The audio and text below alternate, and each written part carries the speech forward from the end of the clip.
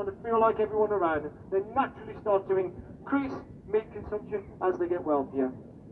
Social conditioning again. Okay? And that is followed secondly by, of course, population increase. People can always get this the wrong way around. It is not population increase the main fueler, it is increasing global wealth. Okay, kill figures have grown 4 to 5-fold since 1961. Poultry is up 12-fold since 1961 and 2014. And pigs 4 to 5-fold. We have 1.5 million dairy cows just here in the UK alone, and 2 million calves born each year. There are still 14,500 dairy farms in the UK. All of them must be closed down.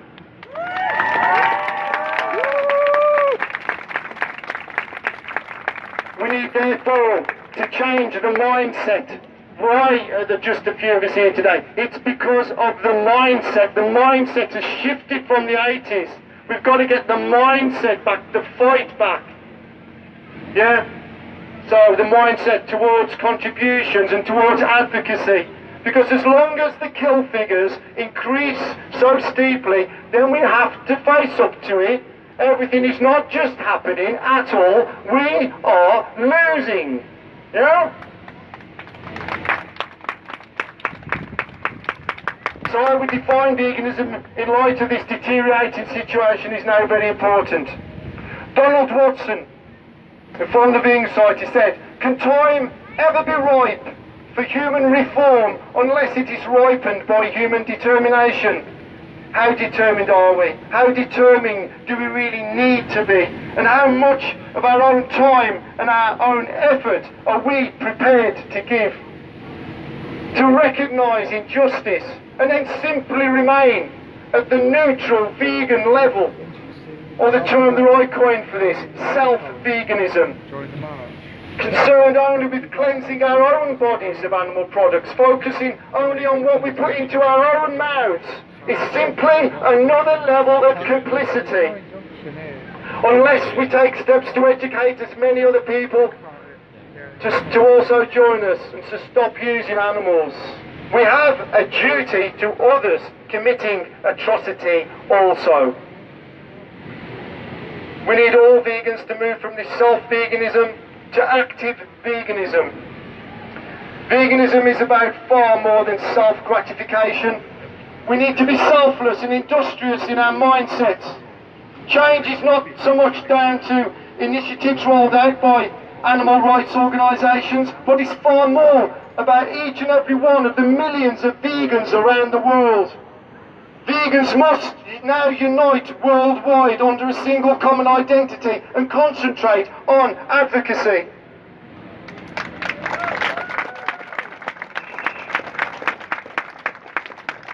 It is with this in mind and the growing problems that we face that I want the international vegan flag to represent our resolve and our unity as that single identity.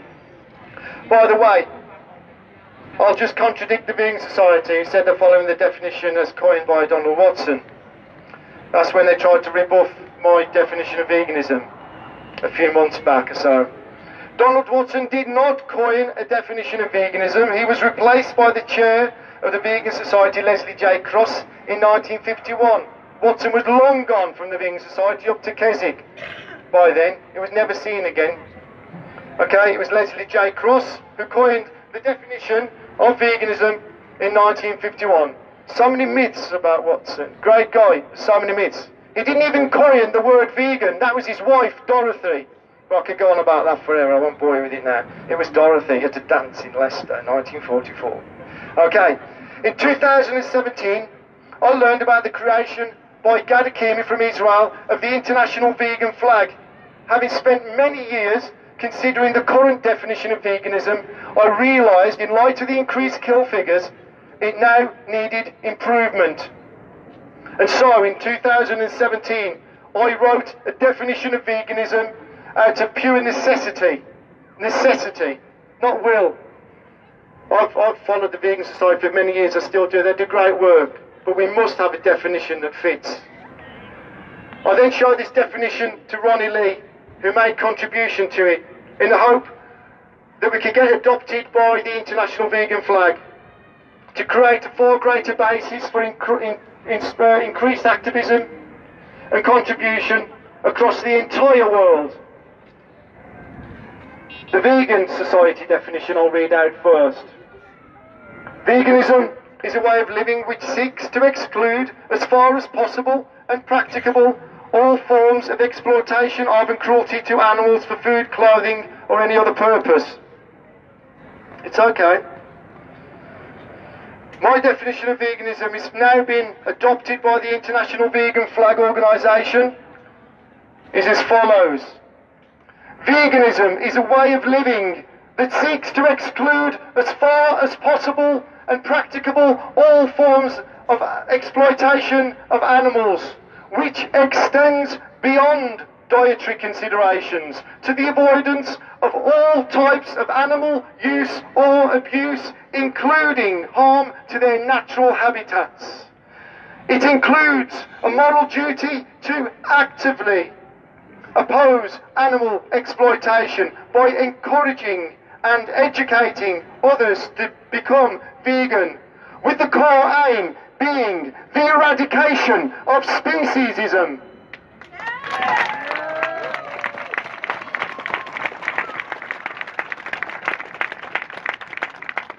The Vegan Society definition talks about what we should not do, self-veganism again. If global kill figures were fast decreasing, this might be slightly more understandable. We could just wait and eventually the job's done. That's not happening. The fact is, they're not decreasing and time is quickly running out. It's 5 to midnight now. There is no time left. This is why I added a sense of moral duty to educate others, because I had to add that in. Also, where is any mention of the second biggest human impact upon non-humans, habitat destruction? How can you have a definition if you don't acknowledge that? Prevention of atrocity applies to all others around us, not just ourselves. Donald Watson wrote, change does not occur without substantial effort and determination, individually as well as collectively. Is this not then supporting the inclusion of the words moral duty to educate? Yet the vegan society somehow refuse to consider this as logical. Substantial effort, he says. Okay, substantial effort. So if it is required, then why not spell it out? If the duty is not a vegan's duty, then whose duty is it? We do have a duty. We are all they have. We must be their voice.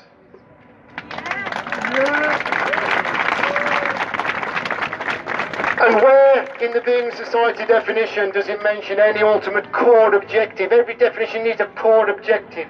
People know what the ultimate aim is. How we achieve a shift in the human mindset. How do we do that? If we do not make the world aware of the species attitudes that are at the very stem of the problem, and to make people aware of the unacceptable prejudices and attitudes towards animals.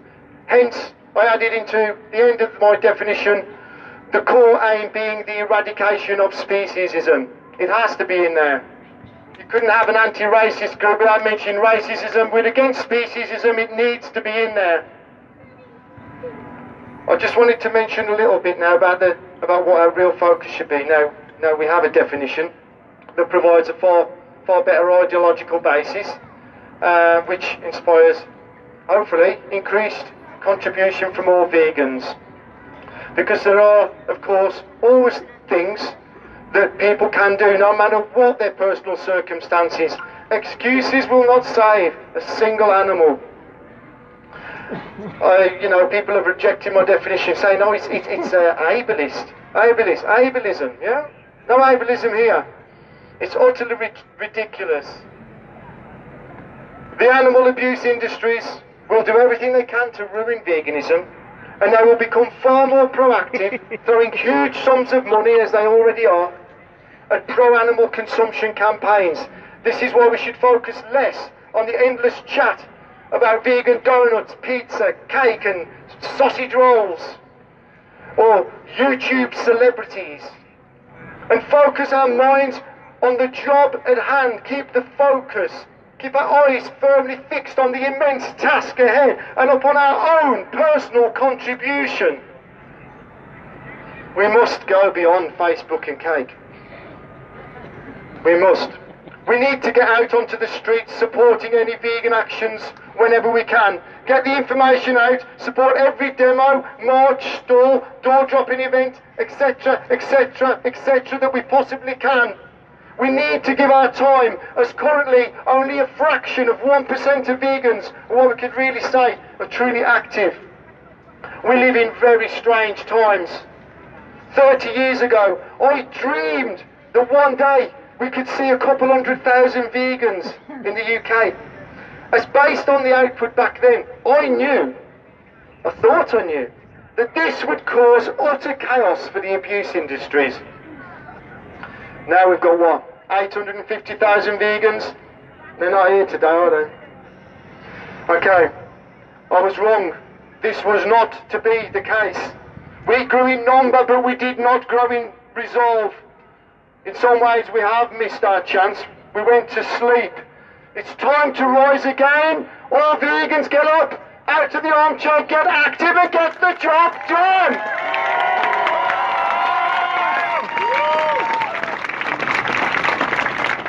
Something that worries me a little bit is this, is the dilution. I want to talk a little bit about vegan dilution, I call it.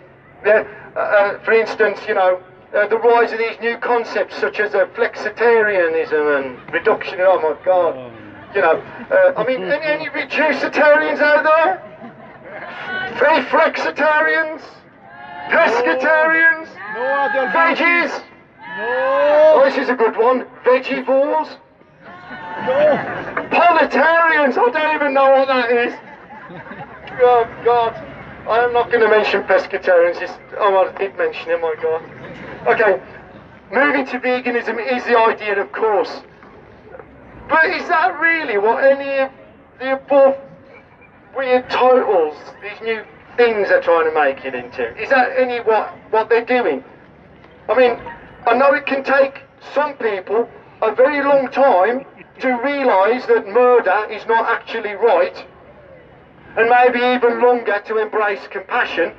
But as vegans, we must never encourage or praise at any level part-time animal abuse. Yeah. Never. Choosing death some of the time is not okay. Arbitrarily choosing to flex in and out of animal abuse whenever it suits us, our taste buds on certain days only. This kind of abuse is okay. That kind isn't. I'm vegan on Saturdays, which is great because I'm on the march on that day. If I can get through the weekend, I can have a bacon sandwich on Monday. You know, oh God, oh please don't criticise me. You'll scare me and you'll turn me back the other way again, and I'll blame it all on you, Tone, for preaching to me. Yeah, really. Okay, to all the flexies. If you know about the suffering, just stop it. Go vegan instead. Stop pretending veganism is difficult. I used to say to some people, you know, I know it's a bit tricky, but I don't. It's not difficult anymore. We should never encourage anyone to see it as difficult. It's not difficult. The only difficult bit they've got to do, if their intention and their compassion is truly there, then the decision will always be easy. Reducitarian, flexitarian, they're not things, you know, and anyone seeing it as some kind of new thing does so to remain like it. If it's a bridge, fair enough, you know, you get a few weeks, get your head around veganism, but, you know, you don't need a title for it then, do you, if it's only going to be a few weeks or so while you educate yourself. So, you know, why do they have to have these new permanent titles? You know, to loosen those feelings of guilt and to pat themselves on the back, you know, feeling that this is kind of enough. It's not enough.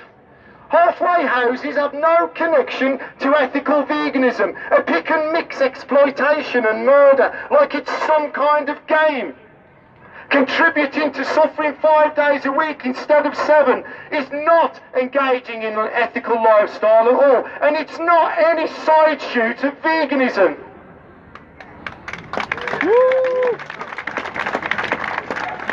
Okay, so eating human, here's a statement, eating human children and enslaving them is not okay. Human children, yeah? We all agree on this. So if I say, it's wrong to kill humans 100% of the time, yeah? Pretty much all agree with this one, yeah? So let's just add 2 words. It's 100% wrong to kill non-human animal children 100% of the time. Oh my God! You're an extremist! You're a nutter! That's absolutely ridiculous! You're totally mad! Hold up! Well, I mean, I only added like non-human. The whole context changes. This is social conditioning, this is the mindset, this is speciesism. This flexi, trendy, arbitrary view towards animal abuse actually supports and seeks to legitimise speciesist attitudes.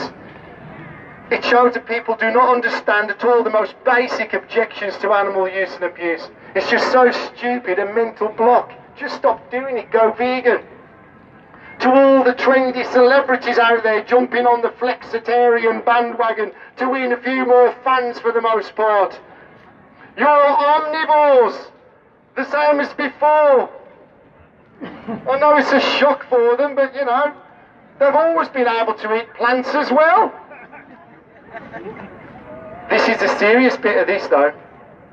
Egg sales are now rising relentlessly, with the highest egg sales since the 1980s, a 4% increase year on year for the last 10 years. £36 million in extra UK sales.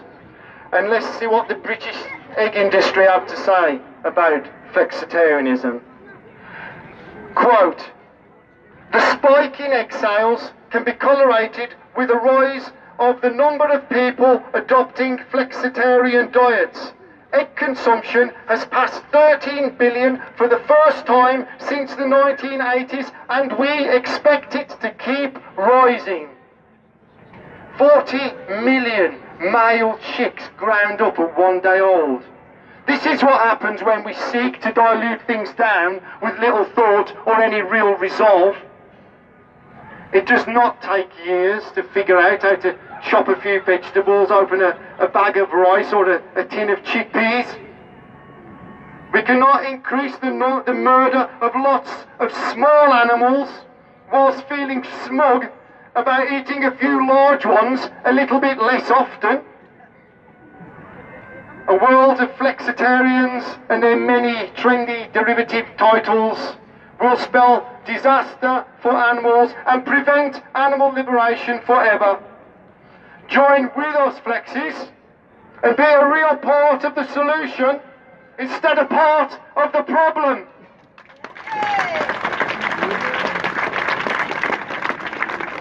There's a few words from somebody who knows all about suffering, about imprisonment and neglect. I'm going to read you a little bit about Edgar Kupfer. Edgar Kupfer was imprisoned in Dachau concentration camp in 1940. In his last 3 years in Dachau, he got a job in the storeroom and he wrote on notes of paper with broken bits of pencil and he buried them. He went back in 1945 to dig them up again after his liberation. Edgar Kupfer wrote, I refuse to eat animals because I cannot nourish myself by the suffering and the deaths of other creatures. I refuse to do so because I suffered so painfully myself that I can feel the pains of others by recalling my own suffering. I feel happy that nobody persecutes me. Why should I persecute other beings and cause them to be persecuted? I feel happy I am no prisoner. I am free.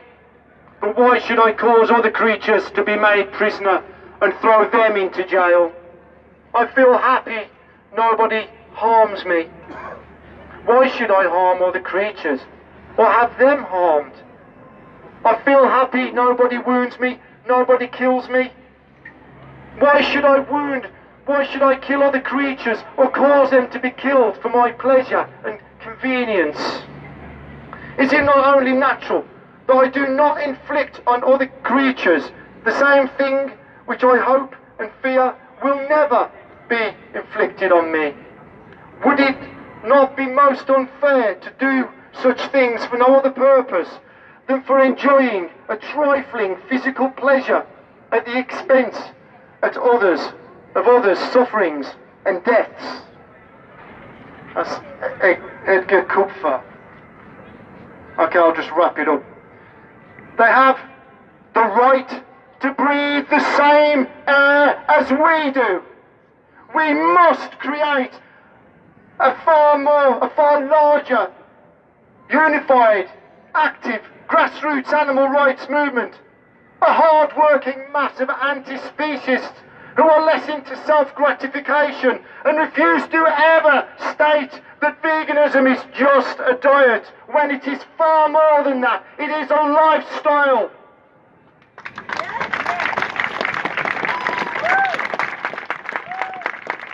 Some people see large organisations for veganism as the authorities for veganism or animal rights, but they are just a few people in the office, and as good as their efforts will always be, it is all of you and the hundreds of thousands of other vegans in the UK and the tens of millions of vegans across the world. We've got 30 million vegans now, just in China alone, who must be the authorities of an anti-speciesist, the voice for the voiceless. They are the only ones who can do the job. With some real belief, we can really make things happen. Only a vegan can educate a non-vegan to go vegan. Nobody else can do that. We must create a surge of millions of vegans who live and breathe ethical veganism, who are angry, fired up, yet focused, fully committed, relentless in their opposition to those who commit these specious crimes. It's going to take hard work. There is only us. We are all the voiceless have. Their only hope in a dark world. It's time for all vegans to contribute to create a kind of world that surely they must all want to see. Everyone can be active, and if we have any chance at all, everyone must be active.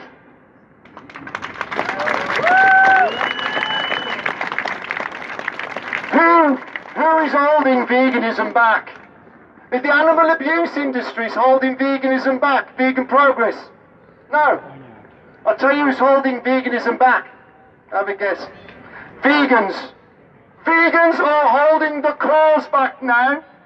Enough! It's time for all vegans to unite globally under the international vegan flag. It's time to feel some anger, some self-belief. No more self-veganism. No more excuses. No more laziness. No more stay-at-home veganism. No more vegan dilution. No more vegan complacency. It is not just happening. Nothing ever just happens. We have such a long, long way to go. It's going to take hard work and commitment from every single vegan. It's the only way it can happen. The time is now. Now let's get out there and veganise the UK to inspire other countries to follow suit. Thank you.